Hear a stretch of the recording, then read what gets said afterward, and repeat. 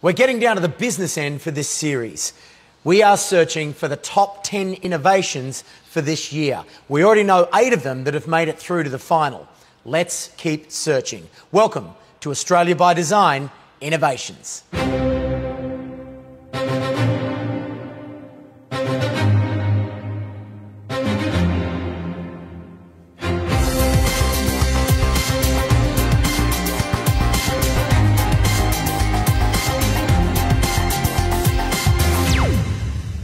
I'm here at the CSIRO testing facility in Newcastle, where many new and remarkable innovations are put to the test every day.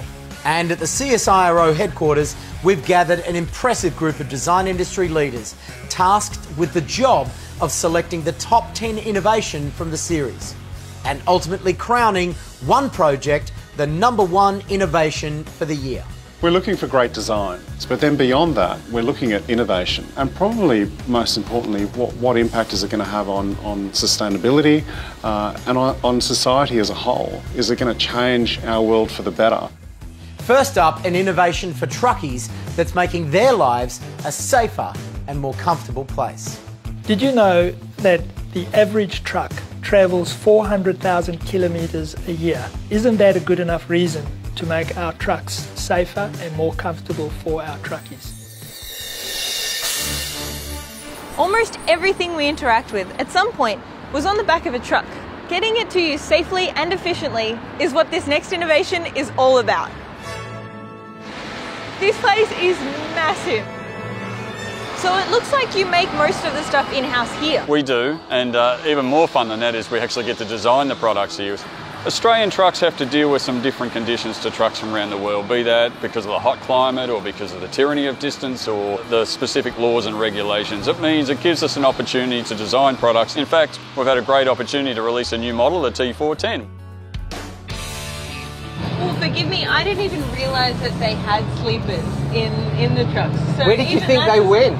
Yeah, I mean, I thought, hotels, motels, I don't know. Well, that too. Our drivers can be away for a night, they can be away for 2 weeks, and they'll live in the truck.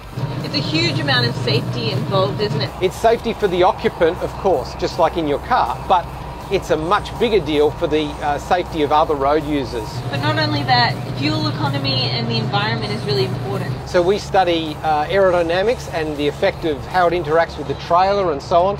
If you reduce fuel, you're benefiting the environment too. And you'll notice that you no longer see black smoke coming out of trucks anymore. So that's a huge victory for the environment. Ross, by the sounds of things as a designer, you've got a tricky job because you're not just designing sort of a vehicle, you're designing a house on wheels in a way. Just like at home, you want a proper mattress to sleep on, you want a warm environment, you want to be able to block out the light, all those things. And so we create sleeper cabs that achieve that. Before today, I didn't even know that sleeper trucks even existed. With everything that I need, I've got storage, I've got a snack bar underneath me, I've got a comfy bed, and if I want to have a party, I've got speakers here. What more could you want? What's it really like, being a truck driver in Australia? With our distances and our climate, it's not an easy life, and it's not for everybody, but it doesn't mean we have to live like animals, right? You've got to be kidding. A cheese platter on a truck. It's a good day. A truck might just seem like a way to get things from A to B, but they present a much bigger design challenge than that. These titans of the road, they have to be more than just efficient. They have to become safe, comfortable, and warm places that are like homes away from home. And actually, I think this one might be mine for tonight. Next, simplicity yet effectiveness. That's the signs of good design. The word cushion and innovation in the same sentence is not something you necessarily expect. This next story will change that. Many great designs come from having an intimate knowledge and personal experience, but in this instance, the solution came from having an entirely outside perspective. Kate, you don't have kids, do you? So what made you come up with a baby feeding mat? Well, a lot of my girlfriends have kids, and I think from an outsider's perspective, I could just see how much they were struggling with breastfeeding, bottle feeding, privacy, kind of needing 5 hands all at once to do the job with a newborn baby. So you saw them struggling when you're out and about, and you came home and whipped one up on your dining table? and I've been able to give them to my friends and test it with them and get their feedback and then perfect it. This is the Bubba cover. Bubba cover, yeah. It's just great, you know, when you're out and about, and quite nice and cosy. A lot of cafes, you know, you're outside, sometimes there's a breeze, and so it kind of just blocks that. And if she falls asleep, it's a cosy little place for her to stay. And you still do want to keep a bit of that privacy and don't want everything sort of hanging out. No.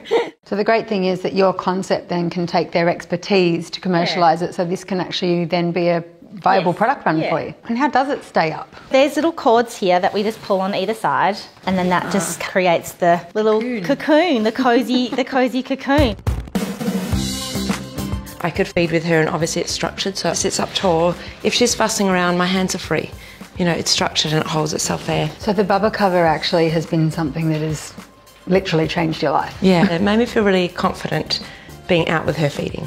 So Carolina, the Bubba cover is a great little play mat. Oh, it's fantastic, knowing I can take something with me that's nice and clean for him to sit on, and then I can easily wipe it up after we're done.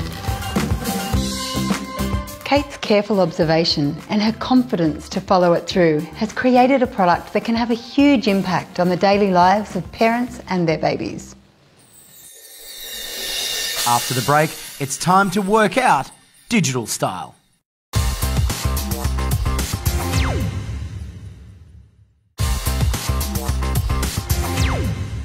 We've gathered a group of design industry leaders at the CSIRO to judge what are the best design innovations for the year.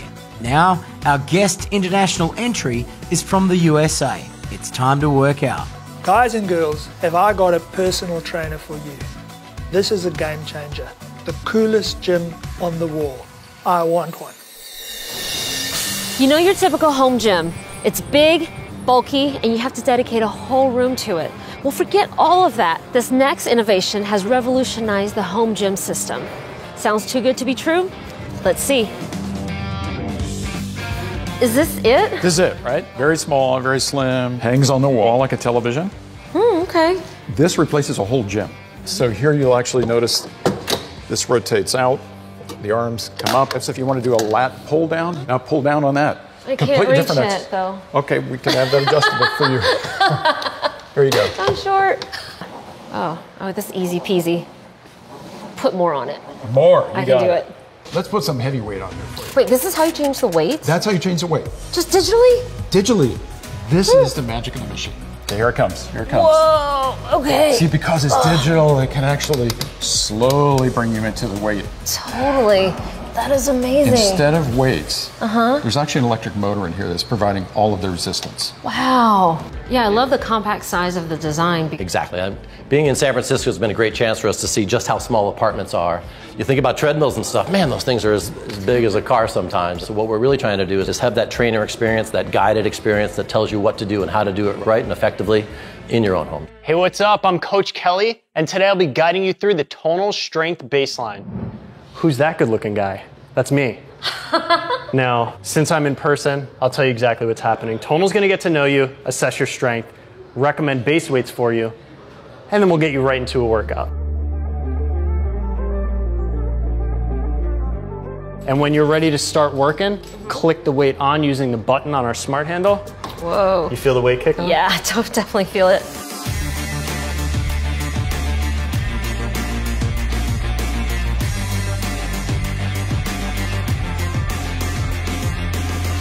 There's very few products that achieve all three design disciplines: aesthetics, engineering, and UX, user experience. But Tonal exceeds in all three, blending them together seamlessly. Another thing I've learned is that I've got some work to do. The mining industry is a tough game, and this next innovation is up for the challenge. Anybody who's ever been to the Pilbara and seen all the mining trucks and equipment will know how large they are, how strong they have to be. And this sign is no exception. It may look like a simple thing, but let me tell you, there's some serious technology in this. The Pilbara, a vast and rugged landscape where one simple idea is making a huge difference to the safety of the men and women who slug it out in this environment every day. Guys, we're finished. Come and get me, please. Damien, this is the biggest truck I've ever seen. Mate, can you imagine being in a mining environment, driving around between Nissans? That sounds very scary. Would you like to go and have a look? I sure would. Can I drive? No. Monster!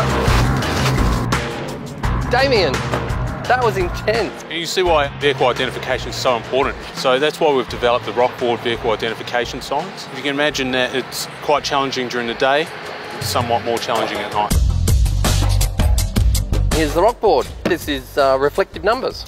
It is reflective numbers, Rob, but it's also LED illuminated. Nice. So how tough is it really? Mate, these are built to handle anything that you can throw at them on a mine site. Wow. Water cannon washing, impact resistance and vibration resistance. So how do you change the number on this? Well, with this one you can't, but the evolution of the product is a Rockboard modular. Uh-huh. And you simply remove the front, pull out each segment and manipulate the display. So it's like the old calculator number. Absolutely.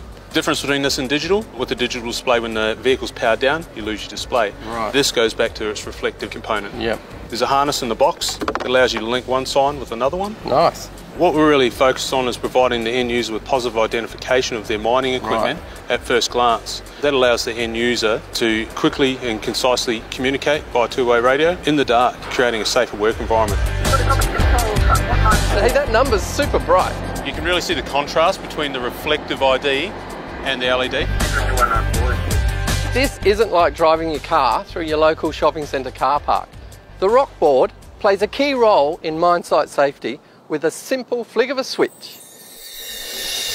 And now an innovation that's all about a new way of thinking.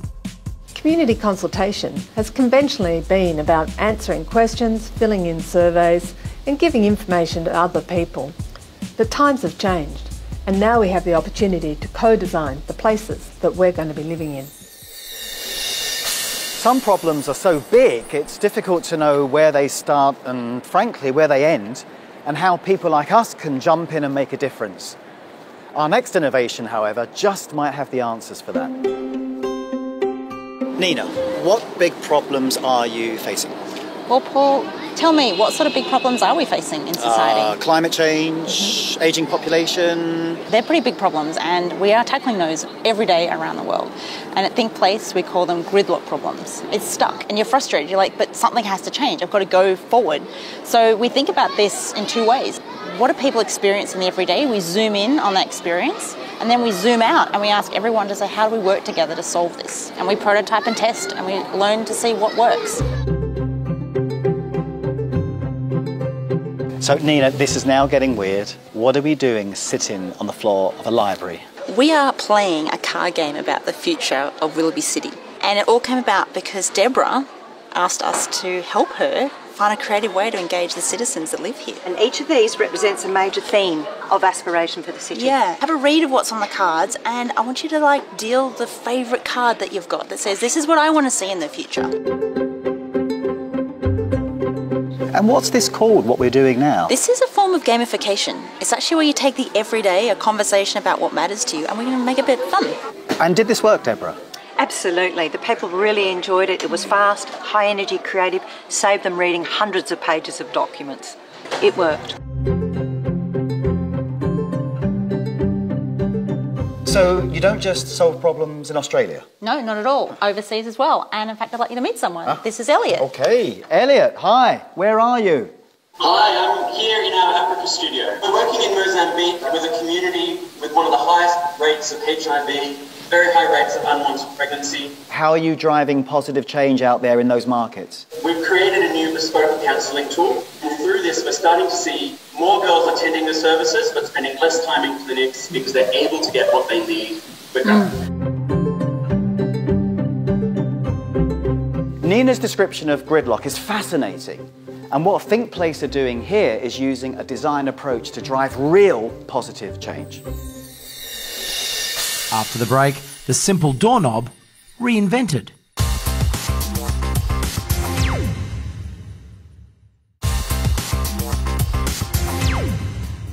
Welcome back to Australia by Design Innovations. We are all about finding our top innovations for the year, and our judges are counting down and creating their shortlist. There are just 2 spots left in our top 10. But first, a reimagining of the simple doorknob. This door handle is totally new and radical, which is my favorite kind of design. You pull instead of twist, which is much easier to use, especially for those with disabilities. Now, there's a lot of things we take for granted in our life, just like the common door handle. G'day. How are you, Twine? Good, thank you. Jamie, good to see you. I am here to find out about your incredible doorknob. Yeah. Why reinvent the door handle? Well, it's good for most people, but for people with physical impairments, it's very difficult. My mum has rheumatoid arthritis. 10 years ago, when I was renovating my mum's property, there were no ergonomic handles for people with a disability. And here it is. Wow, it's a pretty neat item. I've not seen anything like it. So it's just a matter of retrofitting these into your existing doors. So this just fits into any doorknob hole if you took the other doorknob away? That's right. Right? In fact, anyone can install it. Even me? Yeah. Shall we do it? Let's do it. Come on. Okay, Jamie, here you go. Alrighty. This should be pretty simple. I don't think I've ever thought of having a doorknob that just simply doesn't need to twist. Yeah. So this was really born out of necessity because of your mother's ailments. I sketched a little design in my notepad, left it there for about 10 years, went off and became a lawyer, but then decided to embark on another career path and study engineering. Yeah, right. During my engineering course, I learned how to 3D model, and I decided to resurrect this idea I had 10 years ago and designed this mechanism where the handle could be simplified to allow the user to push or pull the handle instead of twisting. I must say, this is pretty simple. This is as simple as installing a standard handle. Yeah. It works. Yes, it does. This is really cool. And is Mum happy now? She is very happy. It makes her life easier, much easier. Yeah, fantastic. Nice job. Thank you very much. Very nice little idea. Yeah. And well executed. For a lawyer. Next, an innovation that's kind of about insurance, but more about design. Life insurance. If you're like me, you probably find it completely confusing. Integrity Life innovates the way that we can access the information that we need to make informed decisions. I don't know how many times I've heard designers being described as people who put lipstick on a pig. We're the guys who make everything look pretty. Well, truly great design is about designing that pig from the ground up, lipstick and all. And that's exactly what these guys have done in the insurance game.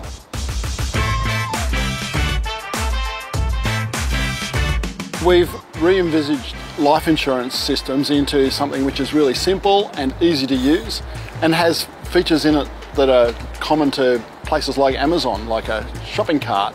We got some IT people in from Silicon Valley and other places that were able to build us life insurance systems that are really geeky. So you've got geeks and you've got great designers and you've got people who understood the user and come up with a game-changing product. That's the only way to go for us.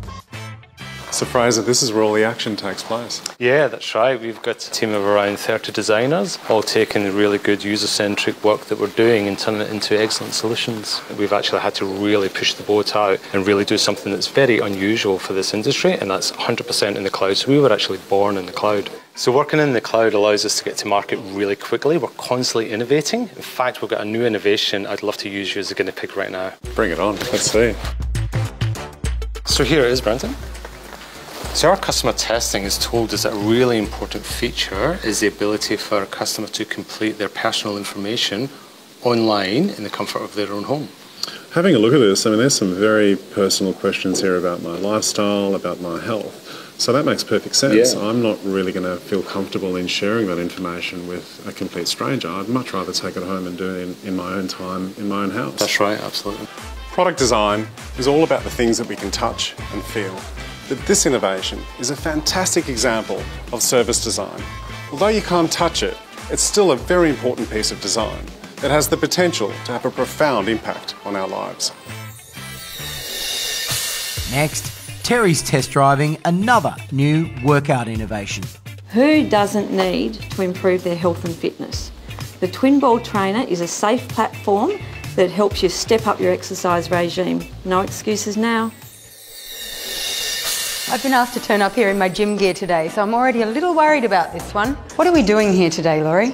Well, Terry, the exercise equipment industry is a billion-dollar industry, and a large portion of that market comes from instability products like fit balls, but a lot of them are very dangerous for the average person. So I'm just going to get you to demonstrate a squat for us. Okay. Oh, God. You can see how your feet are turning out to the sides. Yes. Can you feel that? Yeah, I can. Yeah, which is actually pretty risky for your ankles and your knees and your hips. So another way that people often use these is with the flat side up, which is even more dangerous because, as you can see, it's very wobbly. So you can see how tricky that was even with my help. So another way that people often use these is they try and lay on them to do some sort of core or abdominal work. So the only problem with that is that it really arches your back and excessively curves your spine, which means my neck is working really hard and straining, which makes it pretty risky for most people. So what I've done is I've created a new product. This is a Twin Ball Trainer. It's 2 inflatable balls separated by 2 platforms.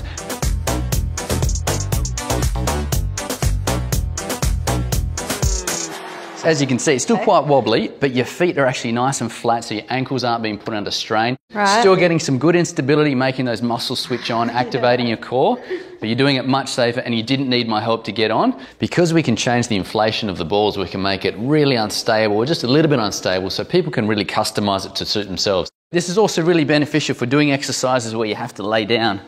So instantly your spine is in a much better space, you're not being excessively curved, your head's supported, your neck's not tensing, which makes it much safer for doing any sort of abdominal work or core work or even upper body exercises. Well, that was actually all much easier than I thought. Thanks for your time, Laurie. We're not done with you yet, Terry. I think it's time you jumped into a class.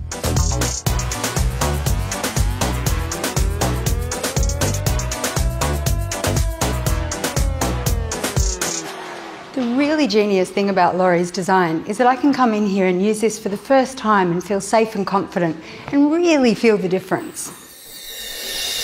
In this series, we've introduced the Friedman Accelerator Award. Peter Friedman will handpick a startup innovator from the series for mentoring and to introduce them to Rode Microphone's business networks on the Australian and international stage. The winner will be announced later in the series. This Accelerator Award is my way of giving back a little bit, and through this series I can't wait to see who we're going to pick.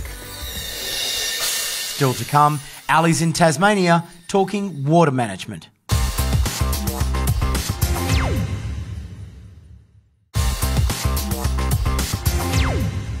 We're on the home stretch for this episode of Australia by Design Innovations. Which projects will our design industry judges select to go through to the final? Now, wastewater management from Tasmania.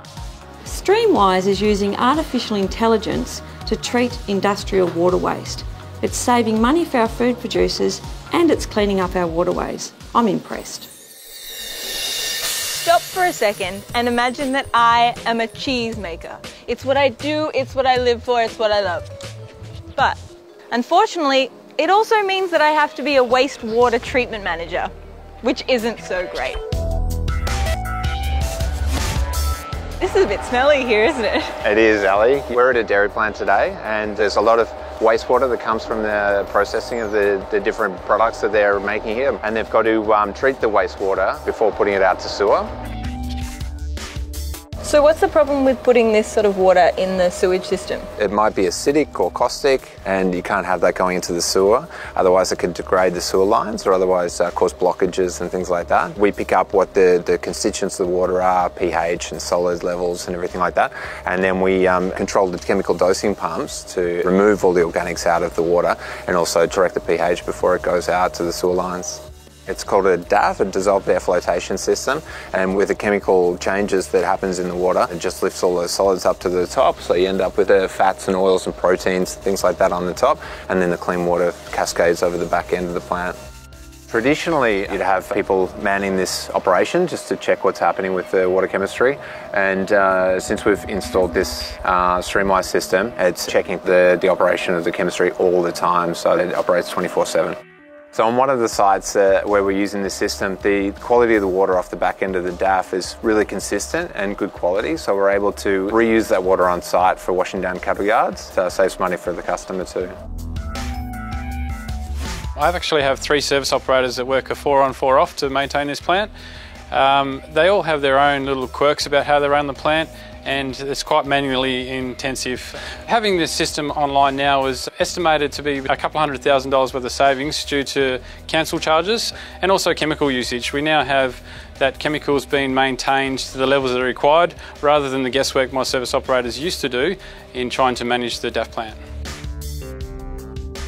While Streamwise is also great for cost saving and efficiency, what I really love about it is that by combining smart technology with our natural resources, you only have to take what you need.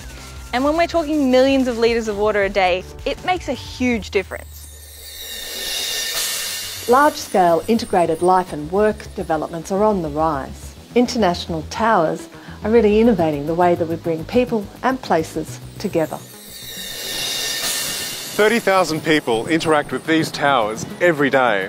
That's the population of Dubbo. The question is, how do you use clever design to make sure those people feel like they are part of an inclusive community? Hey Liam, the first thing I noticed is you use your phone to buzz into the building. Yes, Brandon, it's because I hate those dog tags. You're trying to put the phone down and the coffee and looking for the tag. So we designed a solution that would put all that into the phone. Liam, your 30-second elevator pitch. What was your magic design formula that you used to create this beautiful community? Well, Brandon, there were 3 components to it. Firstly, the people. We were very selective as to who we engaged with. Secondly, technology. We wanted to make sure you had seamless experience with technology and it was robust. And thirdly, great design in the space so that people had a wonderful experience and inspiring experience. You did it. As you can see, we've created a workspace that is a ratio of 1 person per 7 square metres. So what we've done is we've kept the perimeter of the building open. When I first suggested that, my team laughed at me at putting glass walls in buildings. But now that we have it, what you see is you see a relationship between neighbours through shared light and shared views, and it builds a stronger community and therefore a stronger outcome for people. The kitchen, the centre of everything, like all great households, all great communities. Now, somebody told me that all these plants come out and you do something kind of cool on a Friday afternoon. Well, cool, yeah, probably Australia's dearest esky. The plants come out and they go on a shelf and we fill it with ice and the drinks go in and we have a bit of an old school round the kitchen table get together. This looks like a work of art. I mean, is this just a beautiful old painting? We license the art in and we replicate the art, and what it actually does, it's covering our locker bank. And you use your phone to open it up, of course you do. And the digital supports community again. Liam, creating a space like this where you're chopping out big chunks of concrete, it must have cost a fortune. Well, Brandon, you're thinking about it the wrong way, actually. So for me, it was investing over the horizon by creating an amazing space that has provenance, that will be here for a very long time. And if you look at it, in fact, it's created floor space, whereas a staircase would never do that for you. I've seen a lot of workspaces in my time. Some are beautiful, but not functional. Some are functional, but they look terrible. It's a big call to make, but I reckon this must be one of the best places to work in the world. And now, time to find out from our judges which innovations from this episode will go through to the best of the best top 10 final in just 2 episodes' time. Everybody wants to be fit, and if you're vain like I am, you want to look good. The Tonal Gym is something special. I gotta have one. Designed by people who know workouts, but also aesthetically pleasing. It's got a television, it's got audio, it's got everything in it. I mean, this is incredible. Well, another tough ruling from our judges. Only one innovation was chosen from this episode. Congratulations to Tonal Digital Strength Training Systems. You have made it through to the final. Stay with us for more Australia by Design innovations. For more information on any of today's innovations, go to australiabydesign.com.au.